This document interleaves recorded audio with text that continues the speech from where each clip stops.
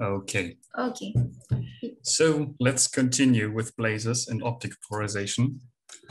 Magnetic fields play a major role in jet physics, from launching the jet in close vicinity of the supermassive black hole through the collimation and acceleration of the jet to accelerating the particles. So for instance, recent advancements in particle and cell models demonstrate how magnetic reconnection can be used to accelerate particles, which leads to ultra-fast flares and gamma rays, and also variability in the synchrotron part of the spectrum.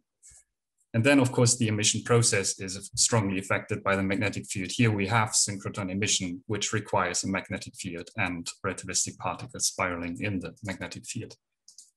So it is of utmost importance to study the magnetic field in jets to learn about the physics of jets. So as Dimitri has already pointed out, this is a figure which is often shown in blazar conferences, and if this was a prediction, now it has been confirmed. Here it is again. So variability of the optical polarization in blazars has been known since the 80s. So both in the fractional polarization as well in the polarization degree. And as Dima has already pointed out, this is what we would call a rotation of the EVPA, since we see a fairly smooth change over a period of time moving in one direction. And this happened exactly at a period where gamma rays observed with Fermilab showed strong gamma ray flaring. And about 10 years ago, several of those events where gamma rays flared and the optical EVPA showed a rotation were observed, which suggests that those two events might be related, as Dimitri has just pointed out for the case of 3C279. But in general, it's not that easy, as Dima has also pointed out, to observe persistent patterns. So to really answer the question whether those two events are related, a statistical approach is needed. And that was the point of the main RoboPol program. So we wanted to answer this question, whether those contemporaneous events of optical polarization rotations and gamma ray flares are actually physically linked or just random associations. For that, the RoboPol collaboration built a new instrument which splits a beam into 4 separate beams, and through differencing, you can directly measure the linear polarization in a single exposure. So the whole instrument is explained in this instrumentation paper. This instrument was mounted at the Skinnakis Observatory in Crete. And with this new instrument, we observed a sample of 80 sources, most of them gamma ray loud, so detected by Fermilab, and a control sample of gamma ray quiet sources for 4 seasons. And we published a series of papers on this subject matter, with recently a data release of the full RoboPol AGN monitoring campaign data. So I want to point out 2 main results from the AGN monitoring campaign that relates to rotations or optical polarization in general and gamma ray activity. So here you can see the distribution over our monitored sources of the average polarization fraction for gamma ray loud sources and gamma ray quiet. And this shows that gamma ray loud sources are significantly more polarized than gamma ray quiet ones, which provides first evidence that there is a link between the gamma ray and optical emission processes.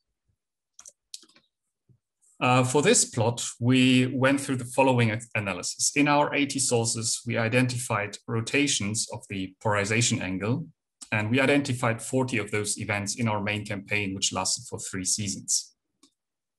We also searched for gamma ray flares in the Fermilab data, and then identified the closest flare for each rotation event and calculated the time delays. So what you can see here is the distribution of absolute time delays, and this is shown in the black curve. Now let's assume those two events are completely unrelated. We can simulate that by randomly placing our rotations in our observation periods, then repeating this analysis, and we end up with simulated distributions of time delays, which are shown here in gray curves. Then we ask the question, how likely is it that such a simulated distribution of time delays lies completely to the left, so to shorter time delays than what we observed? And the probability is fairly low, so we rejected our hypothesis that this distribution is a result of random associations that happen just as a coincidence. The implication, of course, is that at least some, if not all, rotations are related to gamma ray activity. Now, there's a severe problem in dealing with polarization angle measurements, and I want to touch upon that. So let's say I show you two orientations of a line and ask you how much did it rotate? Well, it looks like about 90 degrees, but did it rotate clockwise or counterclockwise, or did it actually turn various times before it ended up here? We cannot tell if we just have two measurements. And this is what we call the 180 degrees ambiguity. So we can measure EVPAs at different points in time in an interval of 180 degrees. And what we would usually do is we take those and shift them up by 180 degrees to end up with this smooth transition of the EVPA. But now reality kicks in.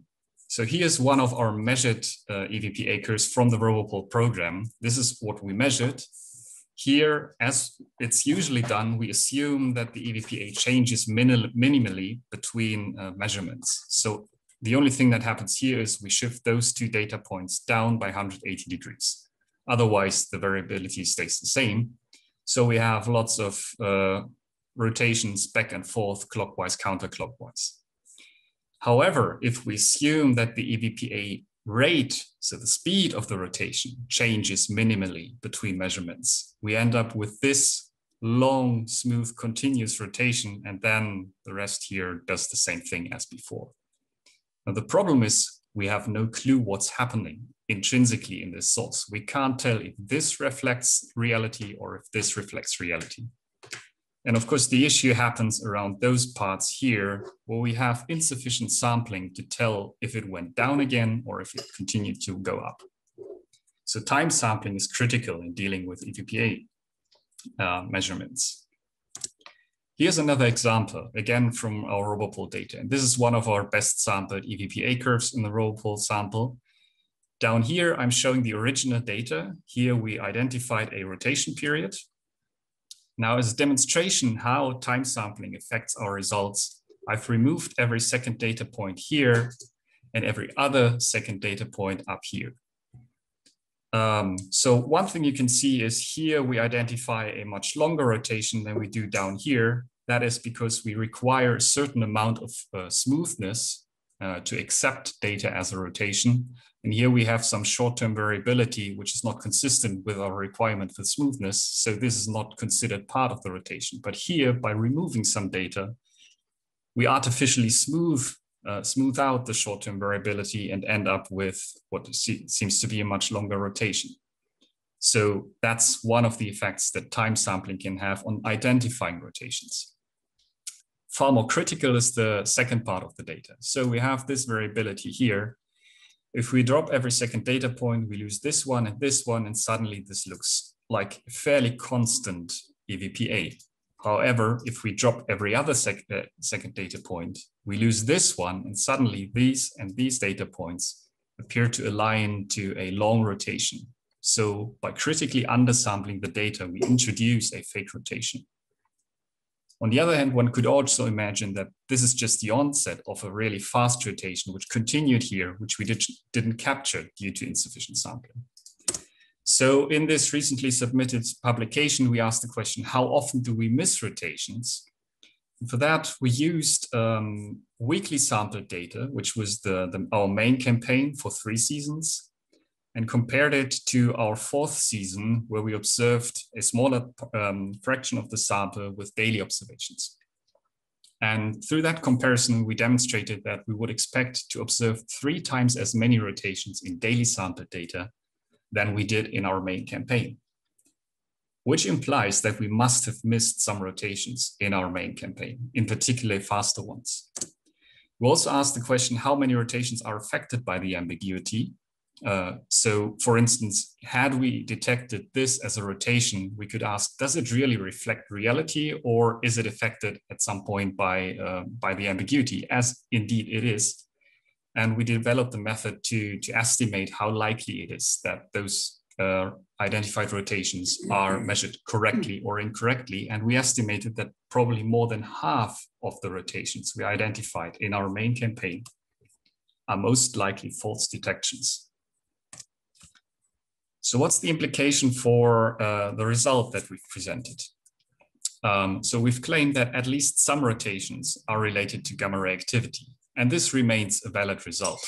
This is thoroughly statistically tested. However, now we know that probably half of the rotations that go into this analysis are fake ones. So one could imagine that those are responsible for this long tail of long time delays. We still have to test that. So this is clearly one thing what we want to do. Let's assume that's the case. Then, of course, our result would end up far more statistically significant than before. Then, on the other hand, we didn't observe all the rotations that must have happened in the data, and we have no clue how that would affect our results. So clearly, what we would like to do is to go for a new campaign with much better time sampling. And the question is, how much better do we need to do? So again, in this paper, we made the following simple estimation. So what I'm showing here is the probability that a rotation, a detected rotation, is measured correctly for different rotation rates and durations. And those dashed curves refer to weekly sampling, as it was the case in our main campaign. And generally, the probability is below 70% and drops off quickly. And in particular, we're not able to detect any rotations faster than about 13 degrees per day, because such fast rotations would exceed 90 degrees between data points, and we're not able to recover that from the data. Once we go to daily time sampling, we can observe much faster rotations, and in particular for slower rotations, we would be far more confident that we actually correctly measured those rotations. So clearly what we would like to do is to use daily time sampling at the least, which is still affordable with a single telescope. Of course, going to multiple telescopes has basically 2 advantages. On the one hand, we could increase the sample size. On the other hand, if distributed accordingly around the Earth, we could go for intraday observations, which would also be highly recommendable, because in the literature, there are cases of rotations which rotate on an intraday timescales.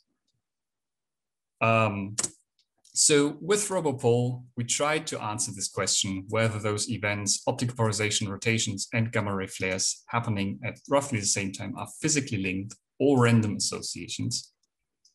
We could show that at least some of those have to be linked, but at the moment we can't really tell which ones, and we have missed a lot of rotations, and we have a lot of false rotations that go into the analysis.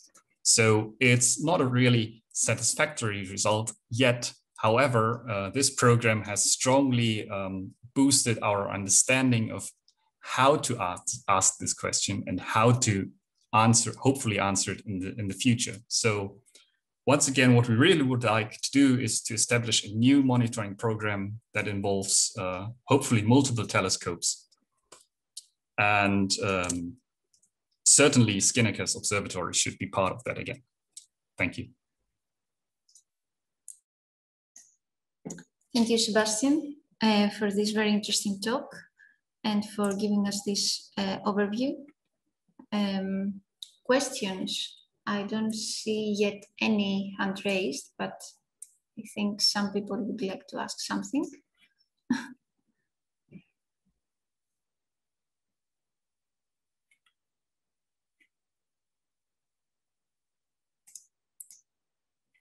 Let's give some time.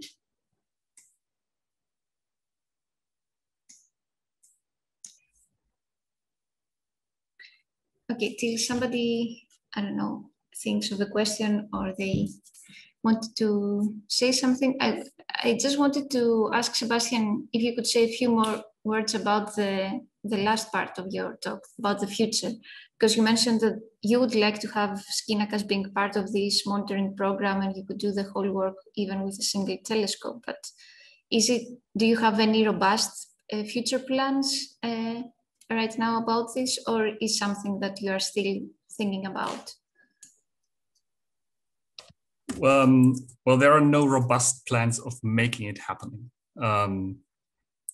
which comes down to finances. Of course, well, HelAS Observatory would be interested in continuing such a program, and this is a broad collaboration. So Robopol, that involves also an institute in India and Poland, which also maintain optical instruments. So that would be really good starting point. So there are no concrete plans yet, but clearly it's a thing that also other blazar conferences lately have, I think, clearly demonstrated that there's a huge interest in making such a thing happening. Yes, and apparently it's just the time, not the resolution, but the cadence of the observations. So you just need better cadence, and then you have demonstrated what you will be doing with that. So it's a very clear scientific plan.